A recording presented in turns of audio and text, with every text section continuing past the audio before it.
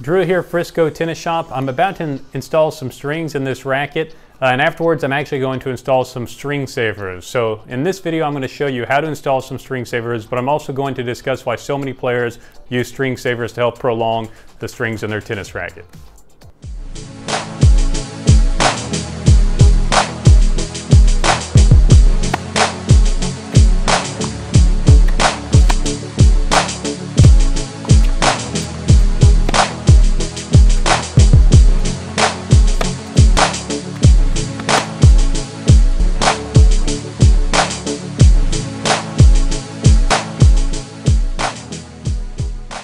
String savers, like the name suggests, are simply pieces of plastic or Teflon that are installed between the main and cross strings to help prolong the life of tennis strings.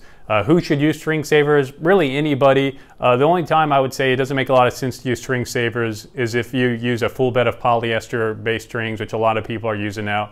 Co-poly strings are made to be durable. They're made to be inelastic. They're made to slide and snap. Usually by the time they break, they're losing tension anyway, most of the time. So other than that, anyone else should use string savers if they're not getting enough play out of their strings as is. So for example, Federer often uses string savers. He has a gut polyester hybrid. So if you have a hybrid string setup like that, or you use gut, nylon multi, synthetic gut, and say you really like your strings are just breaking too early, they're breaking while they still have plenty of tension, string savers may be a good solution to that problem. That way you don't always have to restring and you're still getting plenty of play out of those strings you like so much. I typically use the Babolat Elasto Cross string savers because they're made out of Teflon. They're real easy to install. And one of these packs can cover several rackets.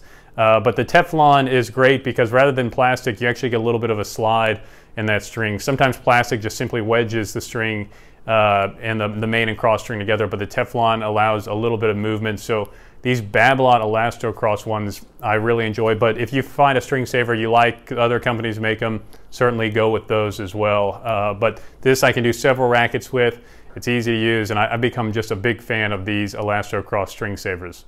The most important question I get on this is how will it affect playability. Obviously, if you like your strings and you're inputting a material on the sweet spot of the racket, how will that affect the playability? It's just going to make the string bed more firmer or stiffer because you are putting a material in between the main and cross, so it will make the string bed a little bit firmer.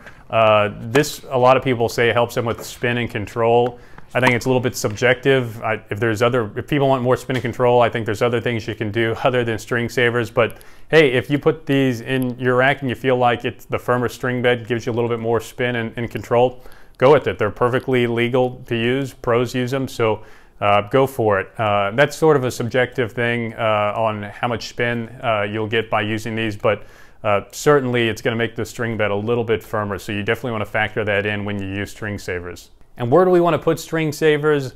Usually people put them wherever you make contact with the ball, whether it's a 10 by 10 pattern on the in the center of the racket frame where you make contact. Some people have a pattern where they skip every other string. You got to be careful doing that because obviously the whole point of these is to reduce the friction between the main and the cross string. The string saver is made to ensure the main and cross don't have friction or as much friction as they do without them. So you just want to make sure by skipping those, if you're making contact at that point a lot, you could get an early break there. The Babolat string saver locks fit easily in your hand. Basically, you just want to make sure you have enough string savers in the center channel of the lock. Basically, you're just going to be using your finger to roll down each string saver so you can put it in between the main and cross strings. So it's a pretty simple tool. You just make sure that there's plenty of string savers loaded in the center chamber, and you're just going to use your finger to roll down each lock. Basically, what you want to do is before you roll down any saver, just make sure you wedge the string. It's either going to be a main or a cross string, and wedge the strings apart. All you need is a little bit of distance between those two strings. So use your tool to wedge the string up, and then you're just going to slide down one string saver lock in between, and then simply release. It takes a little bit of practice once you get started, but once you get the hang of it, it's pretty straightforward. The one thing I would say, you just have to alternate which direction you approach the string from. So sometimes you're going to be coming from the main string side and sometimes from the cross string side. This is because you're using the lock or the string saver tool to wedge the strings apart, and if you just go one direction, you're going to be underneath the string.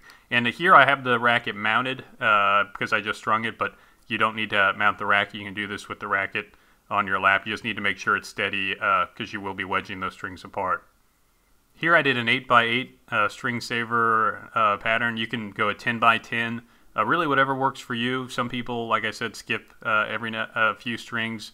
For me, I like to have a solid square. This is an 8x8. A lot of guys go 10x10. Really whatever works for you. Where you get the most breaks is obviously where you want to put that string saver lock. One thing I like about these Babolat string savers, they will hold into place pretty well. I've used some other brands in the past that they'll fall while I'm playing, but once these are in there with the string tension on the string saver lock, it should stay into place. So to summarize, if you use a soft string, a gut, synthetic gut, nylon multi, and you're breaking strings more often than you like, but you really like the strings, string savers may be a good solution to that problem to help ensure you can play with those strings much longer.